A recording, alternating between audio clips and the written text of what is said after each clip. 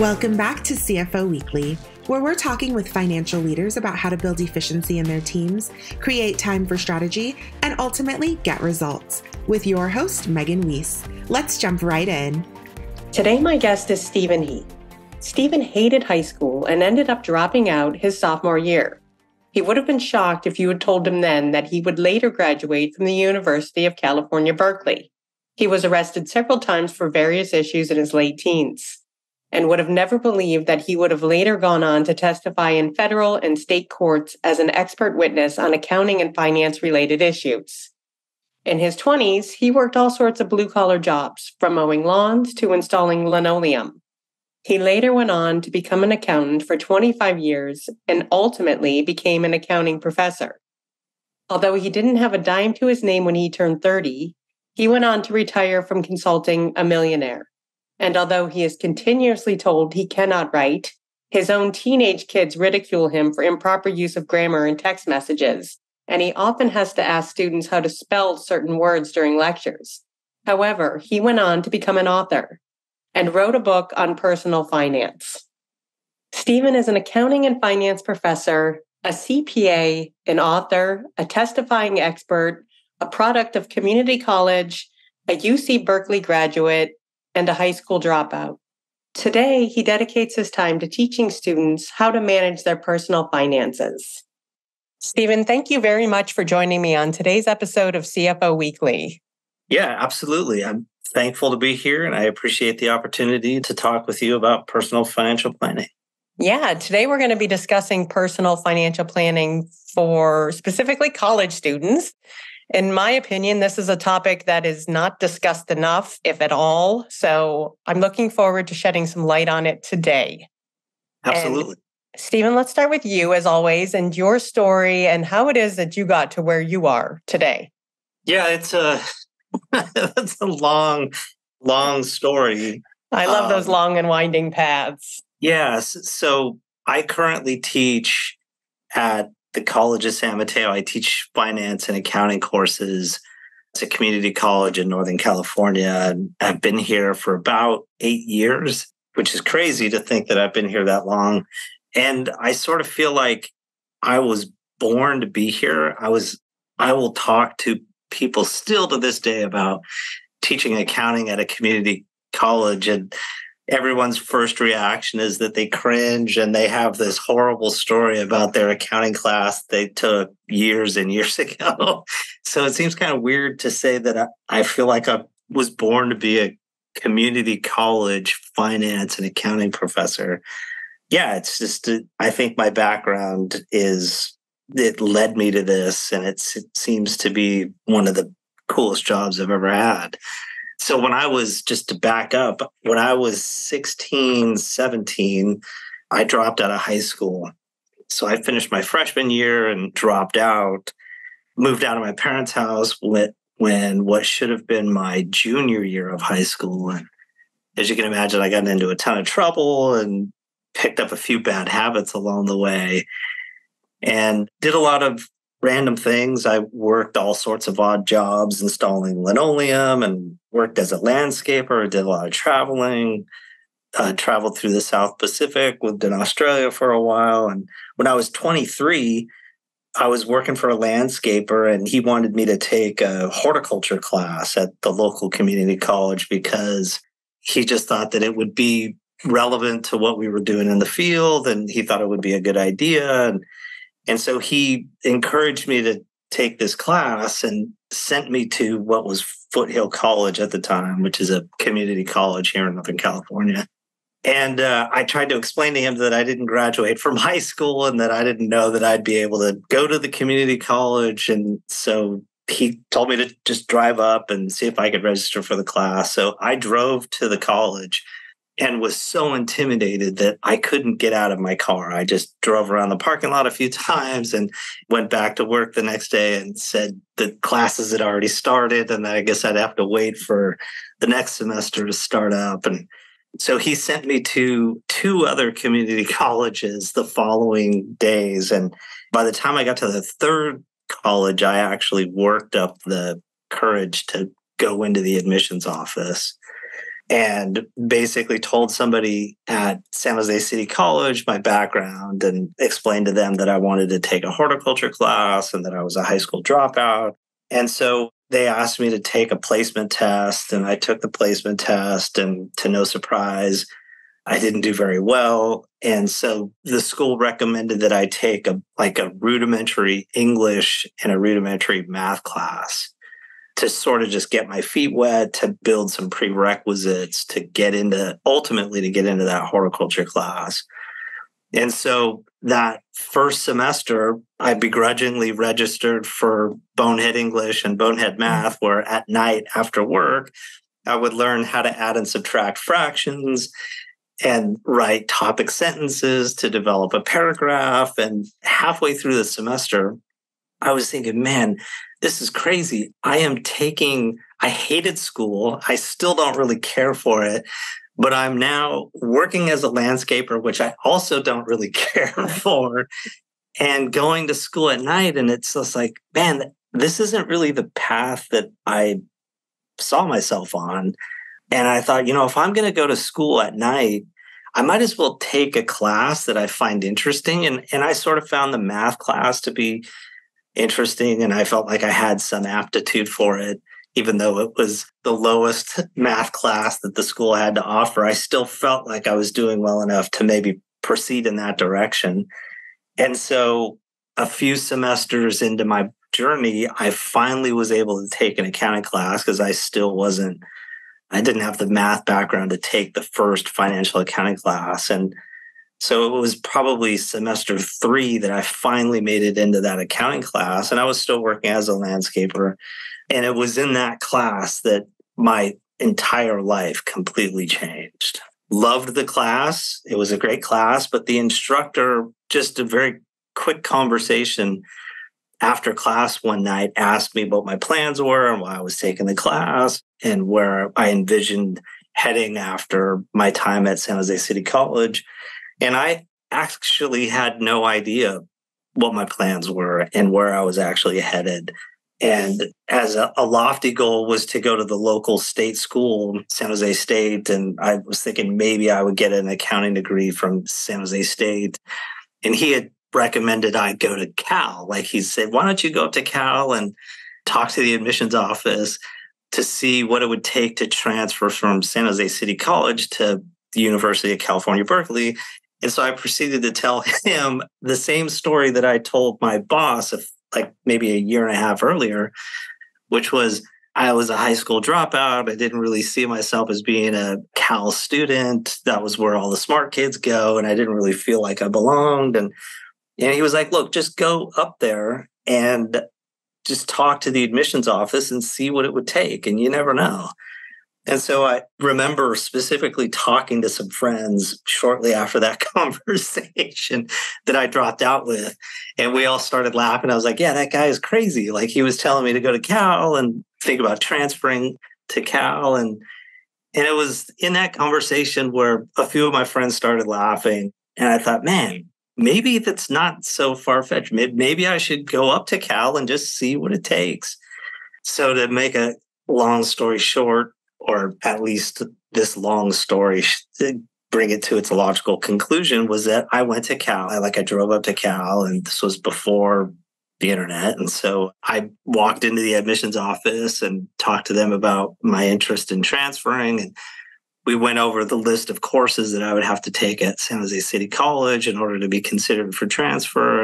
And I set out on a journey to work my way into Cal. And after 4 years, it took me a long time to get out of the community college system because I had started from essentially scratch. After 4 years, I got accepted to Cal. I transferred to Cal as a junior into their business program and graduated with a degree in business from Cal. And my first job was working for Arthur Andersen in the accounting department for Arthur Andersen, which was a good first step into accounting, but I don't know that I was totally cut out to work in tax. And so I ended up transitioning into an arm of accounting and finance and economics, which was litigation consulting.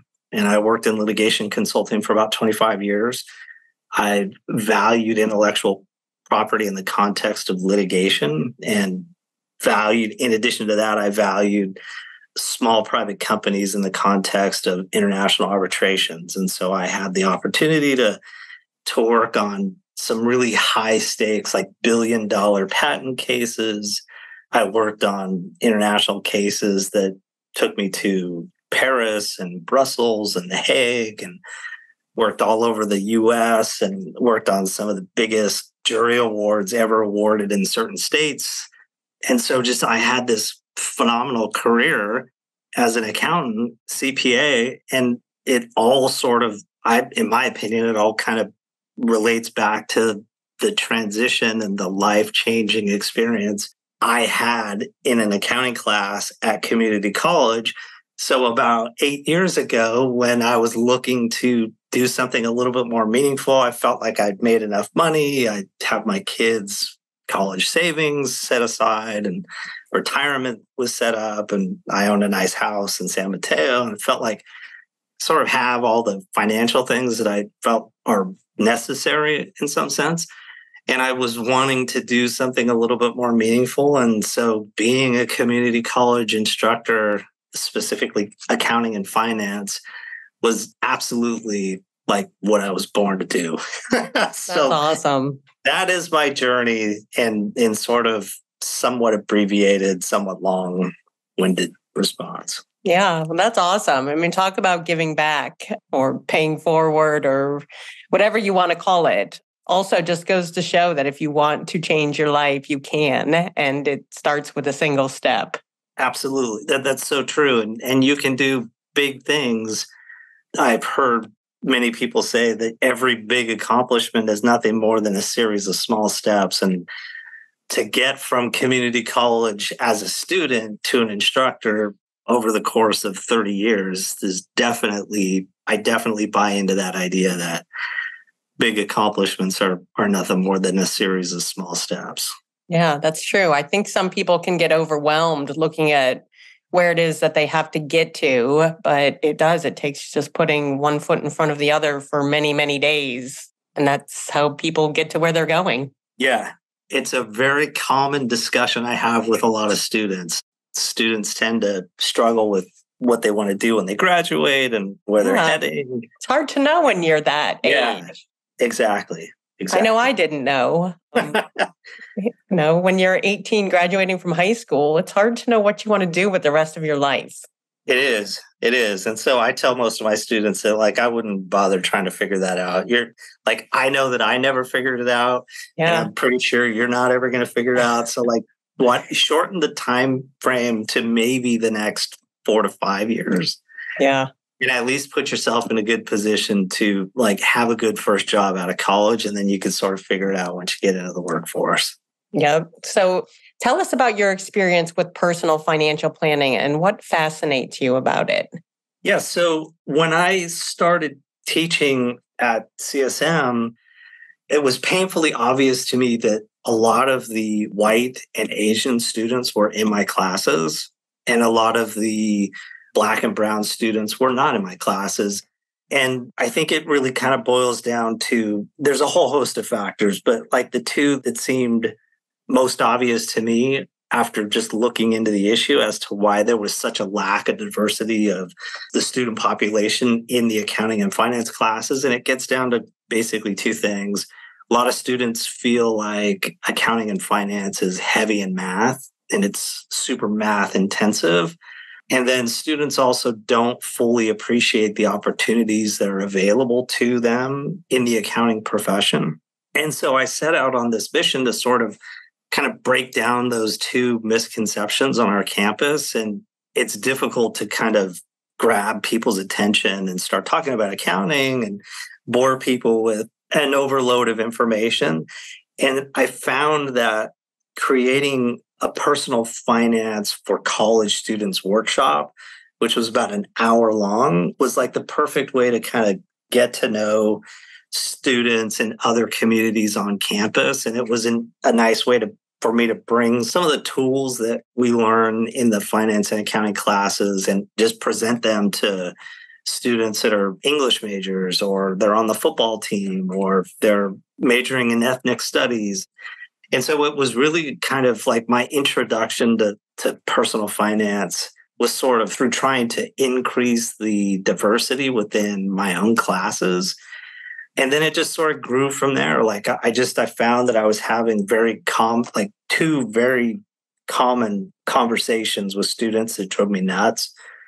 The first one was, hey, what do you think about investing in Bitcoin? And I want to be a day trader. What are your thoughts on day trading? And it would just drive me nuts that students were interested in investing, however, didn't know the basics about investing and wanted to kind of jump into like the super high risk stuff.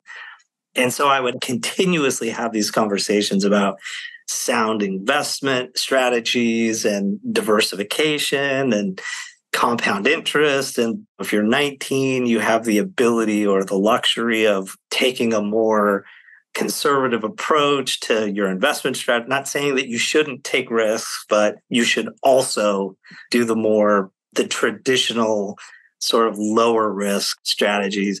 And then the other one was most of the students that come through my classes are really they don't have any money. They're low income students.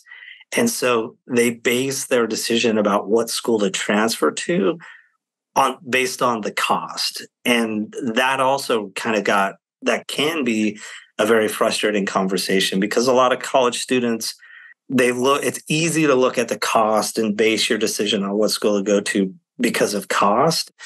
And I just didn't feel like my students had the tools necessary to kind of measure a college, not only from a cost perspective, but also from a benefit perspective. Your education is sort of an investment into your earning capacity, and you don't want to just default to the lowest cost option.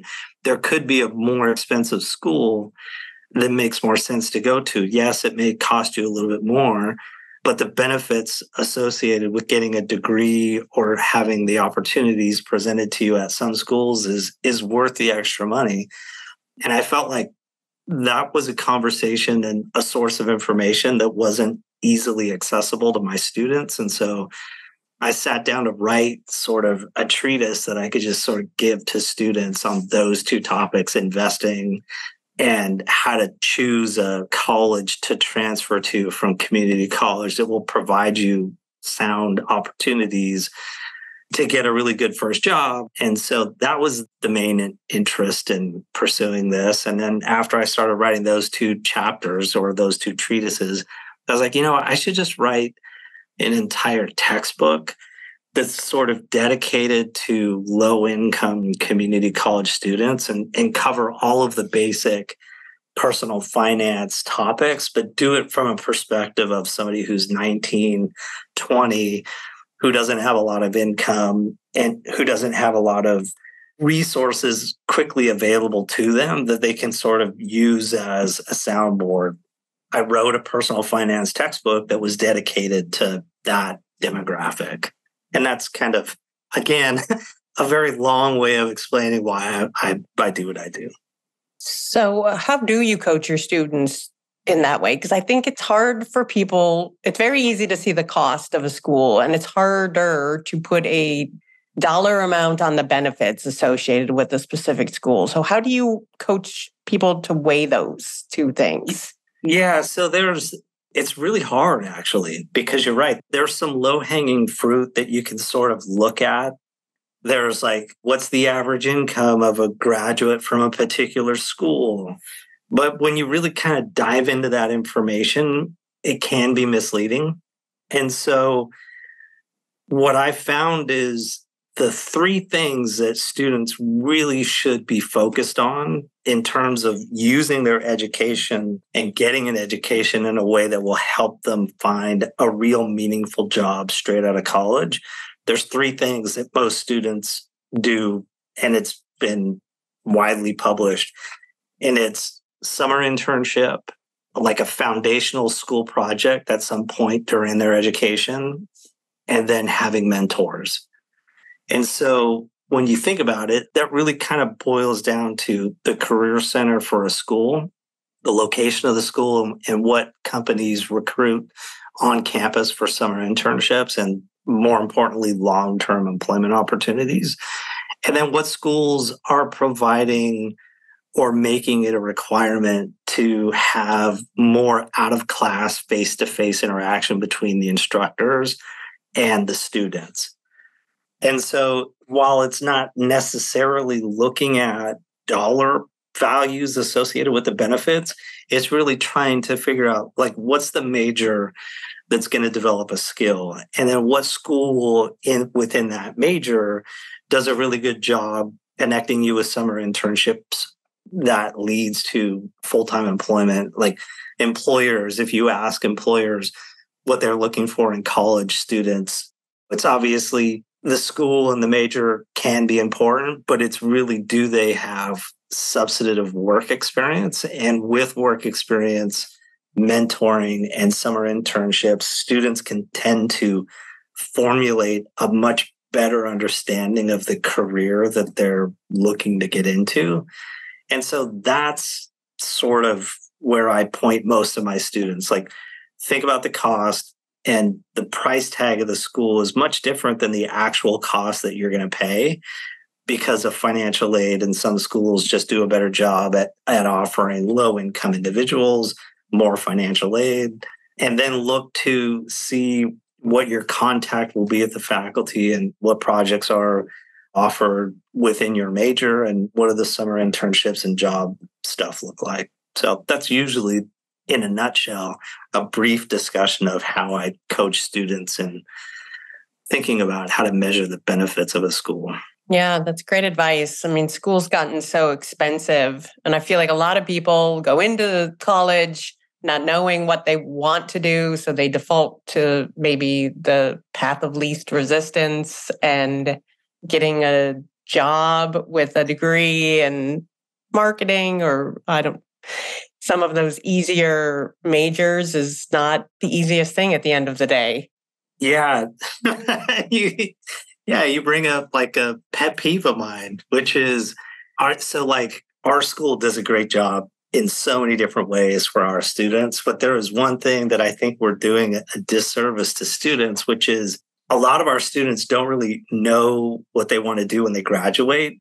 They know they don't like computer science. They know they don't like the calculus and some of their math classes. And so they sort of default to business administration. Mm-hmm. That's kind of like a fallback degree. It's very wide. It gives you exposure to a lot of different things within business. And so we have a ton of students that decide to major in business administration because they just don't know what they want to do when they graduate. And what frustrates me is that, like, that is a good path to get somebody through college, but it's not the best path to get somebody a job when they graduate. Just as you say, it's the path of least resistance. You don't develop a skill, which is probably what most employers are looking for from college graduates, is who can provide value and benefit from day one. And it's going to be the kids that develop a skill in college. It will be more likely that it'll be a kid that develops a skill in college. And as an accounting instructor, I tell students all the time that have to take my classes because it's a prerequisite or it's an element of their business administration degree. I tell students, you should just major in accounting. Like, if you really don't know what you want to do and you know it's sort of related to business, just major in accounting. I'm not telling anybody to be an accountant for the rest of their life, but if you do want a really good job straight out of college, it's a skill that's like every company needs. And it's a great way to get your foot in the door to a great company. And when you're in the workforce for a few years, you'll really start to understand what it is you find more interesting, or you might find something that you're passionate about. And it's easier to transition to something else when you're at a very solid, high-profile job. It's harder to do that when you're working as a barista at Starbucks because you couldn't find a really good job when you graduated with your business administration degree. And so anyway, that's you touched on something that's a big, big thing on our campus, which is skill-based education. So many things you can do with an accounting degree. It like surprises me every year to find less and less people going into accounting. Yeah. And honestly, I think there's a lot of different reasons for it, and we can have an entire conversation dedicated to just that. But I was asked to value the artwork associated with Snoop Dogg's first album. So a family member drew the artwork for that album, and the album cover is a super iconic album cover. And the family member who drew that picture wanted to be compensated for it. So my firm was hired to come up with an estimate of how valuable the artwork associated with Snoop Dogg's first album was. And so when you think of accounting, like that's going to be the last thing you would ever think of as it relates to the profession. But it's just one of like many different things you can do with a degree in accounting. Yeah. And your book, it's called Community College to Fuck You Money, right? Yeah. I love the name of it. It's not often I get an opportunity to swear on this show. So the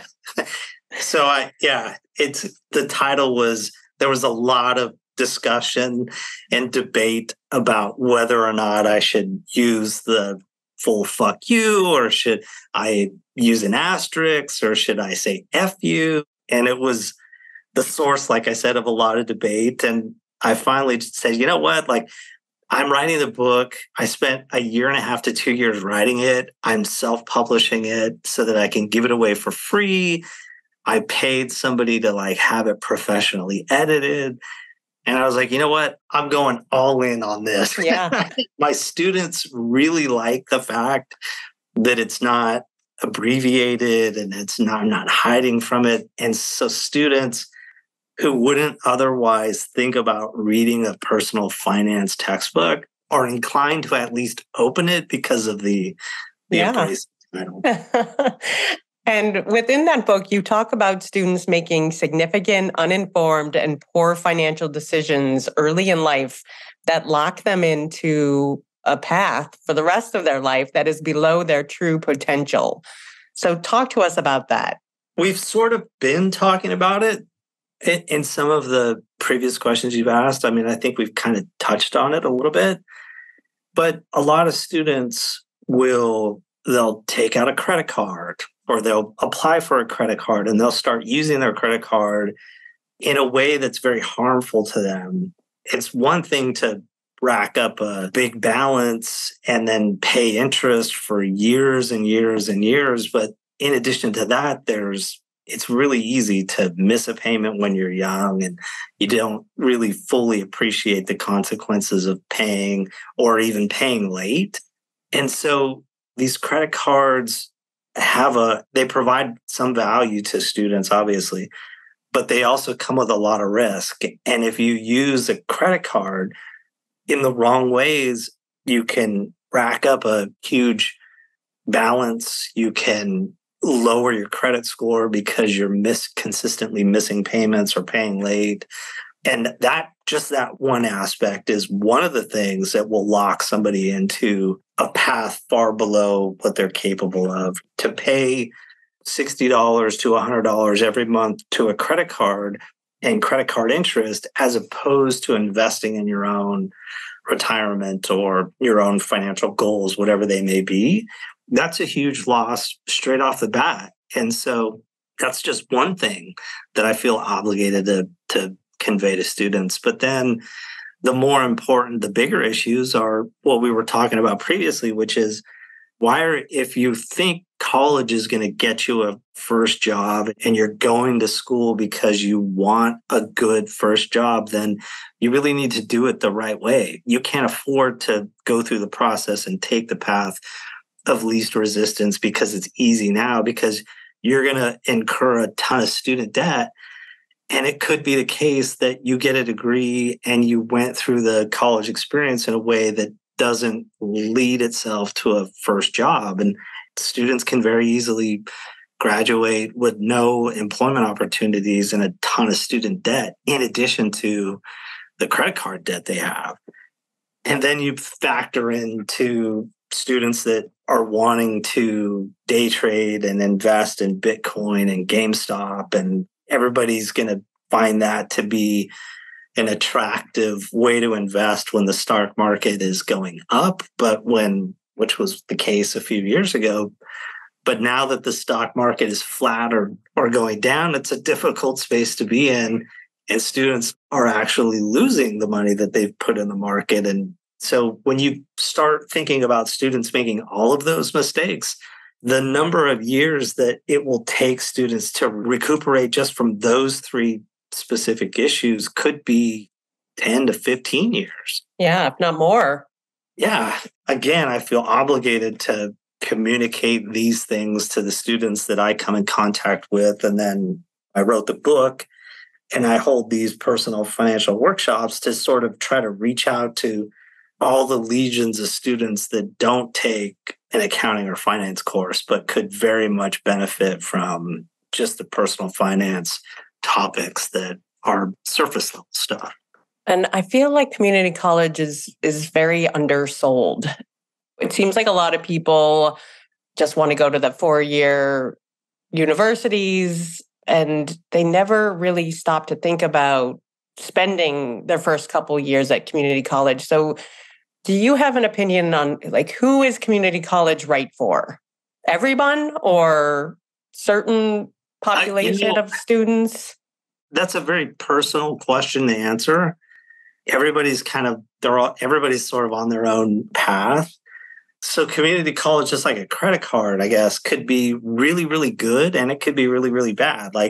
You don't want to go into community college without a plan, right? So it's very easy to sort of get lost in the institution of community college, and the success rate and the transfer rate isn't where I think anybody wishes it was. And so there's a risk of going to a community college and then sort of getting lost in the process and never transferring off to a 4-year degree and then never getting a degree altogether.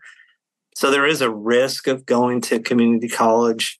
And then obviously it's a different experience than the traditional 4-year experience, like living on the dorm and having that, moving away from home. So for those reasons, it's not the ideal decision. However, it is really CSM is offering free tuition at the moment to students next semester. So it's free education, which is pretty nice if it works for you. And again, it's a lot easier to transfer into some of the prestigious public schools. So University of Berkeley, it's difficult to get into as a business major transferring out of community college, but UC Santa Barbara is a much easier transfer, right? And you can even guarantee your transfer if you take CSM. Like a lot of other community colleges have agreements with the 4-year public universities in California, where if students take all of the prerequisites within a major and get a minimum GPA of a 3.2, depending on what major it is and what school it is, the requirements will be slightly different, but you can guarantee your admission into schools that are virtually impossible to get into for a lot of students coming out of high school. And that's really valuable. That's super valuable. And so it's just sort of it's a personal decision for everybody, but it is a low cost option that does provide a lot of value if you take advantage of the opportunity the right way. Like I said, coming in with a plan and understanding where you want to be in 2 to 3 years and what school you want to transfer to, it's a great opportunity. And it's look, we're leading, community colleges in California are leading the way on the diversity issues. I mean, I can't think of a more diverse population than the student body on a community campus. I mean, it's diverse in so many ways.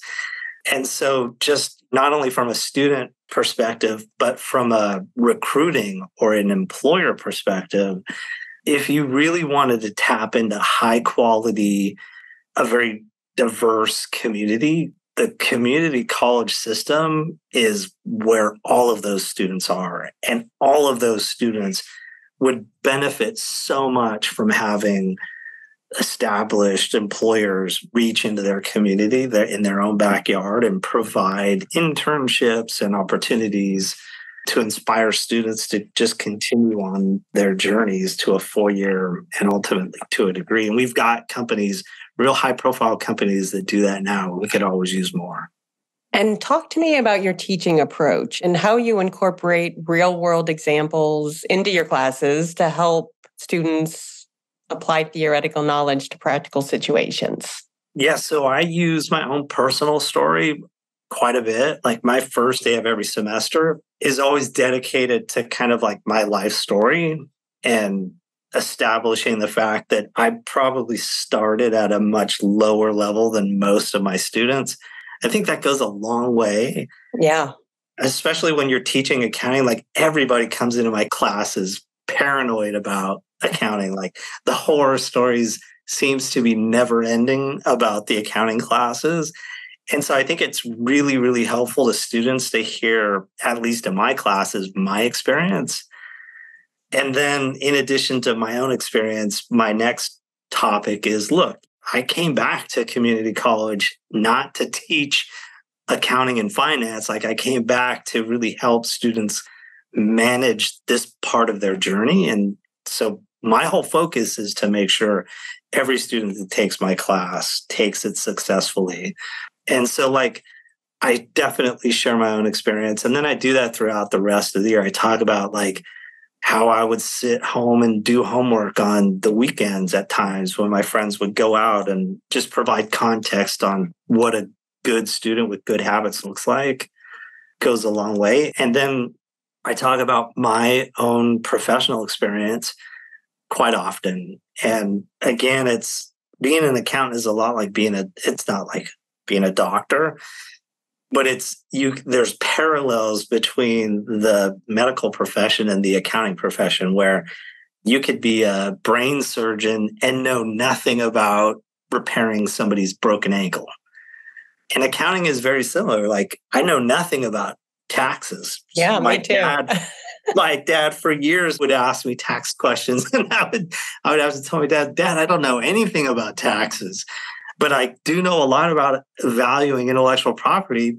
And so the point is that it's like super broad. And so I try to bring as much of my own professional experience into the classroom to just help students appreciate, we're talking about the time value of money, and we're talking about trying to determine the present value of a bond, but we could just as easily take this concept and turn it into like, what's the value of really good restaurant in the neighborhood?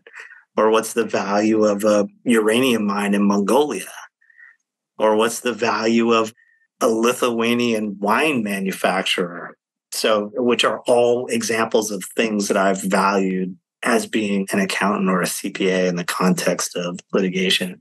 And so, I feel like I spend a lot of time bringing in real world examples. And I think it helps sort of lower the anxiety and increase the exposure to some of the benefits of the profession.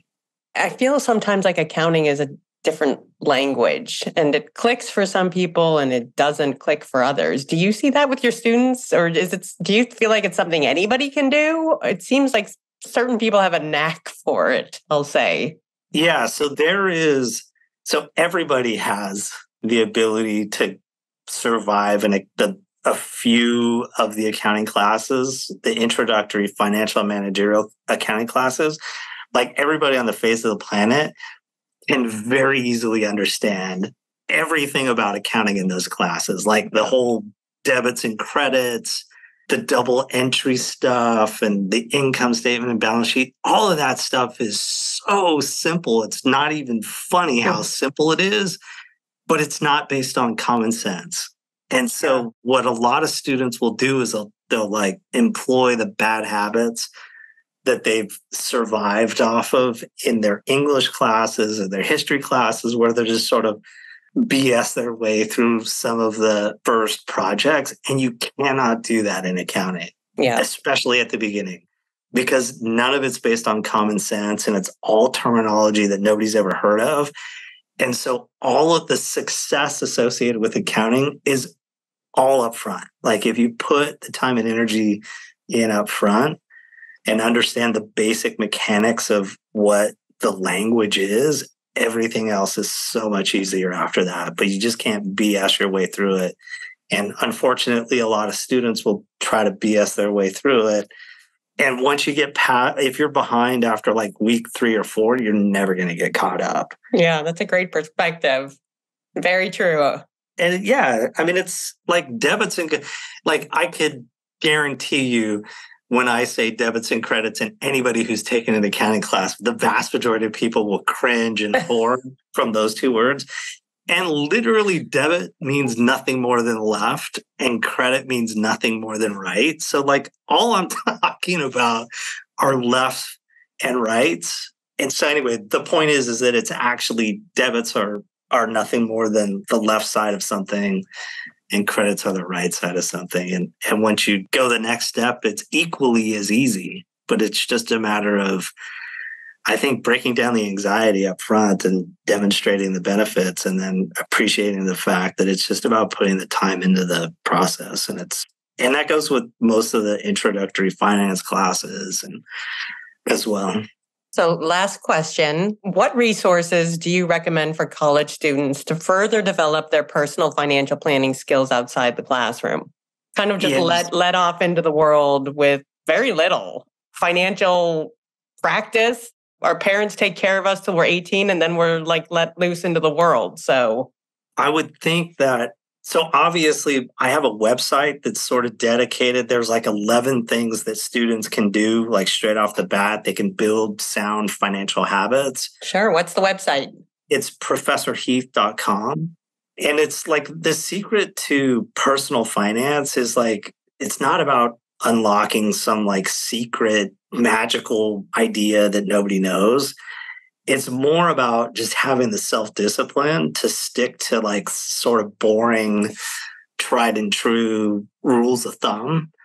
And so it's like, it's actually way easier than everybody thinks it is. It's just a matter of like having the discipline to stick to the right plan. And so the trick is to get the right plan and the right simple plan. And obviously it's all over the place, and you can get it at professorheath.com, and you can find it anywhere on the internet. I'm not the magic trying to key. sell. Yeah. And so like that's the first step. The second step is going beyond the basic habits and really specific to somebody in college or thinking about going to college. I would really, really, really recommend partnering and identifying people who have been through the process and who have been successful and are in a successful position, and getting your advice from those individuals just as much as you would get advice from your college counselor or your instructor, because anybody's there's ill intent or anybody's got bad motives, but you want to avoid taking professional advice from somebody at school or within the school. It's better to get that advice from somebody who's in the profession, and then vice versa. You want to get the school advice from somebody in the school and not from somebody already in the profession. And so I think it's just really incumbent upon people to like reach out and talk to others who have sort of been through the process already and have gotten to the other side successfully. Meaning they didn't incur a ton of debt and they got a great first job and they picked up some other really helpful. It's been a pleasure speaking with you today, and thank you for taking the time to be on today's episode. Absolutely. Yeah, no, I very much appreciate the opportunity and have enjoyed the conversation. And yeah, I love what you're doing. Thank you. And I know that I've personally gained knowledge that will help me guide my own children as they plan for college and life beyond in the next few years. Nice. Well, yeah. And to you and anybody else, like to the extent that you have follow-on questions, feel free to reach out to me through my website or through LinkedIn or through school, whatever. I'm happy to continue these conversations. Well, thank you. I appreciate that. And to all of our listeners, please tune in next week. And until then, take care. If you're ready to boost efficiency and streamline your accounting processes at significant cost savings, it's time to talk with Personiv. Their people-powered solutions have transformed the delivery of back-office tasks and general accounting functions for decades, partnering with clients to provide everything from accounts payable to payroll services. See what Personiv can do for you by visiting personiv.com.